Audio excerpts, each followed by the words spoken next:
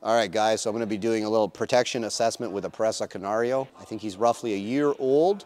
Nice brindle Presa. We used to do a lot of Presas here, so I'm quite familiar with the breed, and I've done a lot of protection training with a lot of Presas.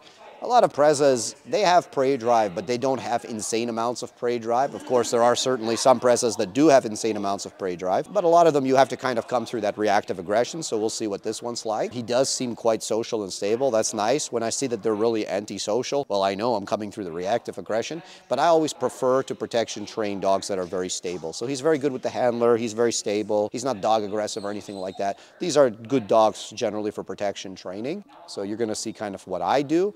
I don't play protection. I do not. So like, I know I can probably get this dog to play with me and want to play tug with me, and then I can kind of build from there. For me, there's no point to do it because ultimately, if he doesn't have a ton of prey drive and I can't open the aggression through the prey, then I'm going to come through the reactive aggression. But you guys will see kind of how I go about it and what we do. No commands. Go stand there in the middle and do not move. I want you to pretend to be a post and that the dog is just tied to you.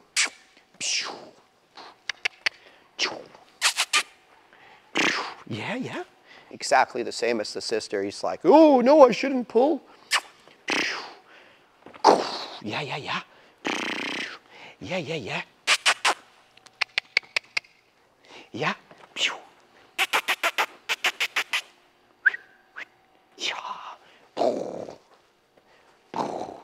Come on. Yeah. Yeah. Oh, you can see he wants to play. Don't move. Hey, hey, hey.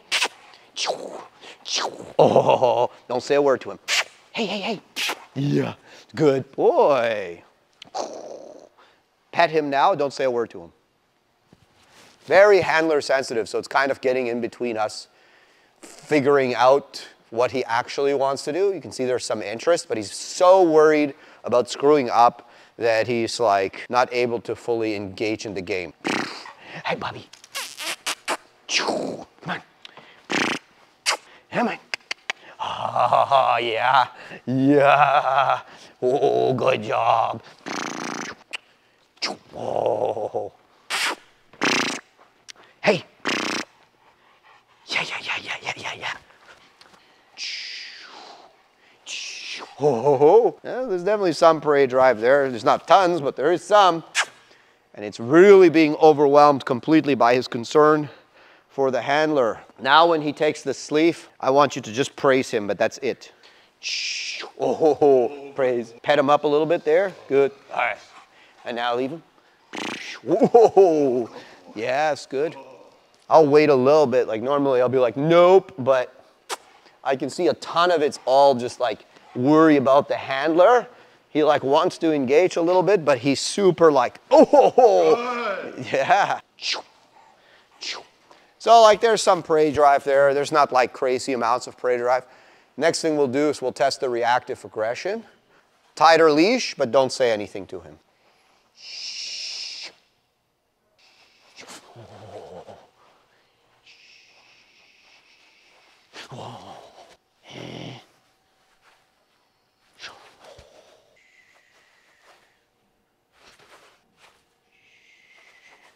Ah, yeah.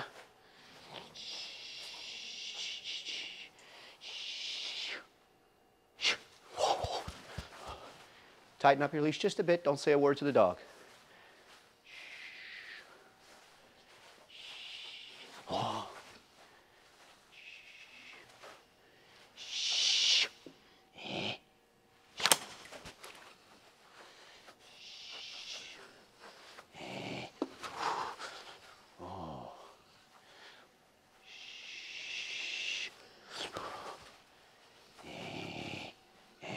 Oh.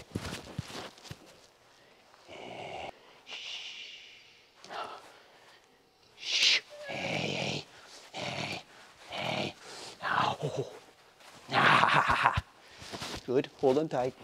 He's really closed. He doesn't want to open up. Yeah. Yeah. Good.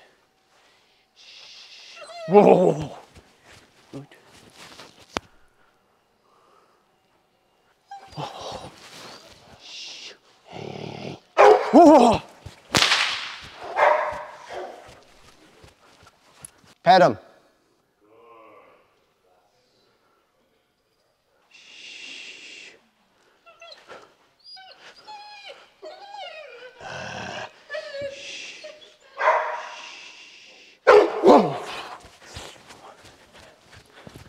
I'm not sure there if he's even barking at me or the other dog, but I'm still going to reward it.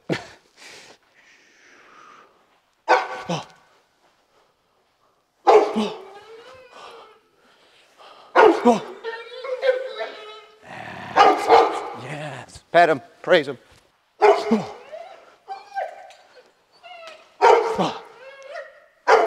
Yeah. Praise him.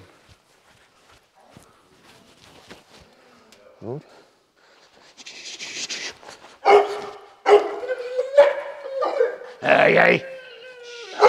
Whoa, there we go. Hey,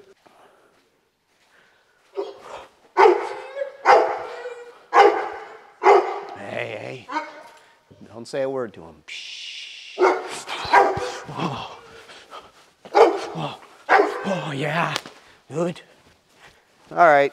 He's done. Take him out of here. That's your typical Presa. You know, you can see the reactive side of the dog hasn't been opened. He's not like quite familiar with like how to deal with that emotion. You can see the dog had some prey drive, but like there just wasn't enough prey drive to actually do any kind of significant bite work. And the problem with those types of dogs is, yeah, you spend a few sessions and you can build the prey and come through the prey drive and start making some basic bite work and stuff like this. But what'll happen is with a dog like that, the nerves will come up if the decoy does anything abnormal and end up blocking the prey drive anyways. So with a dog like that, I'm gonna come through the reactive side and I'm gonna teach the dog how to come through that reactive emotion, build the arousal through the reactive emotion, then transition into prey instead of trying to build all the prey and then do the reactive side later, because I know with a dog like that, it's like there's just not that much prey there to work with, so it's always going to be a problem. Of course, the handler is also a big problem. You can see the dog's like uber sensitive with the handler, but I also tested the litter mate and it was like very much the same behavior. And this Presa's for you, you know, people want to like do the same thing that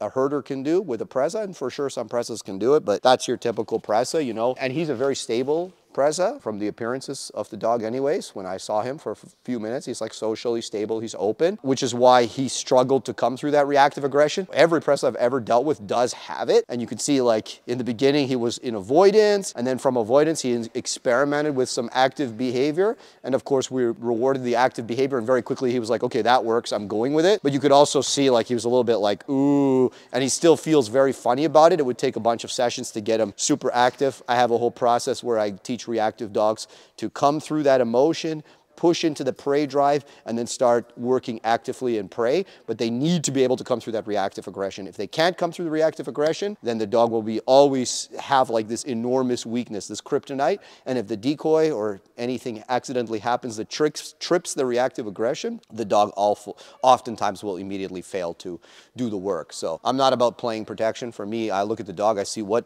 did nature give this dog, and I'm going to work with the best things that nature gave that dog in order to get him to the maximum potential. So that's what I'm looking for when I test the dog. Now I know what I would have to do if I was to train this dog in protection. All right, so you guys saw the dog. You saw there was definitely some arousal there on the reactive side. For me, with a dog like this, it's very hard to say 100% what the dog will be. Some dogs, you open them up through the reactive side, and because they have a strong nervous system and they do like to win and they like to compete, that will actually, they'll just blossom and they'll become these really, really powerful, strong dogs. And then some dogs, you do it a few times and you see, okay, this dog really doesn't want to be here. So I don't take too much from the first session. I do like that he got active right away. Within like 5-10 minutes, he was active and he was willing to bark at me. That's actually a big step for a dog like that. But we'll see, you know, progressively over a few sessions if he's willing to keep coming forward and do more and more every time, or some dogs that's like, listen, I'm just doing enough to get you to go away. I'm not willing to do any more. I'm not willing to progress anymore. And that, if so, that's fine. We're not going to push that dog in that doing anything else. But some dogs, you just get them over that initial speed bump of, hey, no, it's okay. Like, you know, I know you feel like I'm a threat. When you come forward and you can do something, guess what? I'm going to go away. And then they come from that all the way to, not only do I want him to go away, I actually want to engage with him. I want to compete with him. I want to dominate him. I want to be actively aggressive towards him. And you kind of unlock that power in the dog. And in some dogs, it's just not there and it never will be. So we'll see with him over a period of time. maybe we'll see him back here again, and we'll be able to kind of track his progress a little bit. Okay, guys, like, subscribe, comment below. We do have online courses. I have a Protection Foundations course, which goes over literally how to bring dogs like this through the reactive aggression and into the prey, or if you have a prey dog, how to train that dog as well. Multiple different dogs, different ages, so you can see how we develop them, and you can learn more about decoy work by taking our Protection Foundations course. Check us out, shieldk9online.com.